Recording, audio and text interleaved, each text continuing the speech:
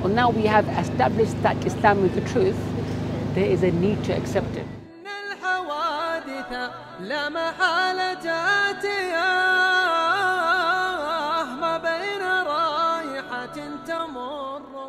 Because we don't have a blind faith, right? The Qur'an is saying that it speaks about how the sun orbits, has an orbit. Yes? Scientists didn't believe this only until recently. They believed that the sun was static. Yes? And now the Qur'an is saying that the sun actually has an orbit. The sun actually, galaxy, yes. Excellent. How does a 7th century desert Arab that could not read and could not write know this? Yeah, that's like back then you shouldn't be able to know these things. Precisely right. He categorically cannot know this. Yeah. Right. He cannot know about, because the Quran is talking about natural phenomena, right? You know, at a time where they did not know this, and it's accurately talking about a natural phenomena, right? Therefore, we can rationally conclude based upon proof, right? Deduction, yes, that the Quran is divine. Would you agree? Yeah. So, Truth, yeah. Truth, yes, because because truth, it comes with proof. We don't have blind faith as Muslims. We don't just say, just become Muslim, Christians shout at you, Jesus loves you. We don't do that. We give you proofs why the Quran is divine, right? As the concept of the creator makes sense internally and rationally. There's only one creator, not man, not woman. It cannot be visualized, cannot be drawn. Yes, right? It's only worthy of worship. Allah subhanahu wa ta'ala is not man, not woman.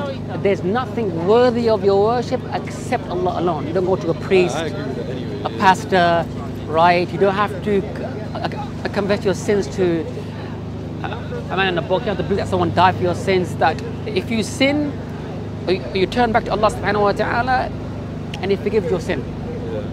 Yes? I agree with that. There's no intermediate, right? You shouldn't be worshipping anyone apart from Yes.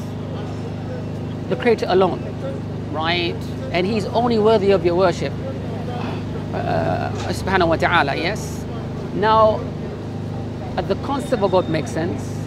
The Qur'an, we have reasons, as we discussed, why it's divine, has some certain knowledge that was not known at that time, right? Thirdly, the Qur'an has been preserved in the original language. People have memorized the Qur'an cover to cover by heart. Yes, right? So now the Qur'an has been preserved. Right, you go to China, Asia, England. in the original language as well. In the original language, right? Therefore, this is a book that you can believe in, right? So, would you agree, based upon what we've spoken about, that Islam is the truth? I mean, I'd probably like to read into a bit more, but obviously myself, yeah, I think. Yeah? So, if it makes sense to you, we're saying that rationally, what's your name? Richard. Richard, if this makes sense to you, right, all you have to do to accept Islam, and this has to come from you, right? Because today we have provided you with proofs. We don't have just, bro, just believe, man, blind faith. We have reasons why the Quran is one. We have reasons why we believe in the Quran. Yes, as we have discussed. All you have to say, Richard, to become Muslim is that you say, I bear witness. Yeah, I know, yeah. Yes. Because it seems to me that you've done your research a little bit as well, yeah? Well, I've got a friend who's Muslim. I know. I'm not that deep into the faith, but I do my research. Does it make sense to you, Islam? Yeah. Yes? I mean, I'd have to look into it a bit more for like really. You know, think about it, because how can the Prophet Muhammad Sallallahu Alaihi Wasallam, how can a 7th century desert Arab have this sort of knowledge? Yeah, of course. You know, it's impossible for him to know this, right? For example, you know, the Prophet Muhammad Sallallahu Alaihi Wasallam said that there will come a time in the future where homosexuality would increase, yes, and there will be diseases that your forefathers have not heard of, yes. That's happening now. Right. How can you know this? We're saying that if it makes sense to you, Richard, right, then because we don't believe that you're here by chance. We don't believe in this chance and you're random. Allah subhanahu wa ta'ala has brought you here today, right? So this has to come from you though, because there are signs all around you, right? Allah has shown you His signs in the day and the night, right? Within yourself, right? And in many ways. But then He will guide you. Now He is guiding you. You've been thinking about Islam becoming Muslim, yes? It seems to me, yes. You've been thinking about it. Now you have got to a point where it's making sense to you, and it's undeniable now. You have the proofs and why it's divine and stuff like this, why the Qur'an cannot be from human. Now, Richard, this has to come from you, that you would, because He would guide you to a certain point, but then you have to accept it yourself. Yes? So for me, I have to invite you, right? So then, Richard, what I'll say to you is that, do you want to say the words? What's the name for it? Shahada, right? Right here, take it step by step. First, you affirm that there's nothing worthy of your worship except Allah, right? And then the Prophet Muhammad is the final messenger. You say this in the English, I say this in the Arabic language, yes? And then you would step into the fold of Islam.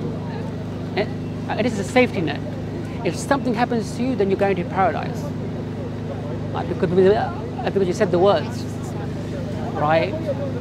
But now the truth has come to you, then now there is a need to accept it, man. Yeah, does that make sense? Yeah. Yeah? But this has to come from you. Because death can come to us at any moment. Yeah. Right? We can die. I can die tonight. Okay? I don't know. Right? Now, now we have established that Islam is the truth, there is a need to accept it. Because now Allah has a right over you that you worship Him. That you single out your worship to Him. You thank Him and you follow His Prophet Muhammad Sallallahu Alaihi Wasallam, right? If you do this, then you would enter paradise, right? That's why I'm trying to just like give you the foundations. But once you become Muslim, you don't have to do everything at the same time, whatever, right? You're not perfect. No one's perfect. Yeah. First, you just learn how to pray, step by step, and you see your life will change. Or your life will become better. Your life will change. You have this happiness and this peace in your life when you worship, Allah. You pray to Allah, right? So, do you want to say the words? Well, like right now. Yeah, it's about, look, if someone is said to you, I'm going to give you £1 billion. You say, you know what? Next week, you say, give that to me now, right? It's £1 billion. I can do a lot. I mean, it's just honestly, yeah. It's like I would say it now, but it's like I'd have to actually. Right. Because it wouldn't be meaningless, like meaningful, if I just said it just because you're telling me now. It has to come from you. Remember, it has to come from you. So I'd have to I don't think I can honestly now just say it. No problem. And look, this is entirely up to you, Richard. Right? This is your choice. Maybe another time. Yeah. يتدبرون القرآن أم على قلوب أقفالها